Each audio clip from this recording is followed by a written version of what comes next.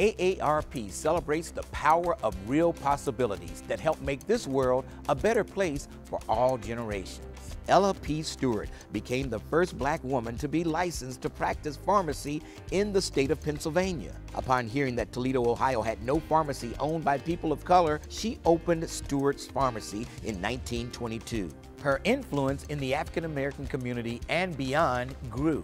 Ella became president of the National Association for Colored Women.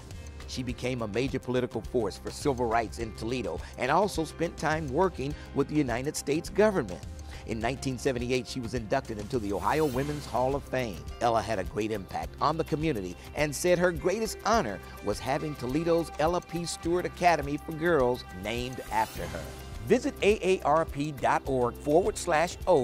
to learn how you can become involved in your community. And let's all celebrate the power of real possibilities.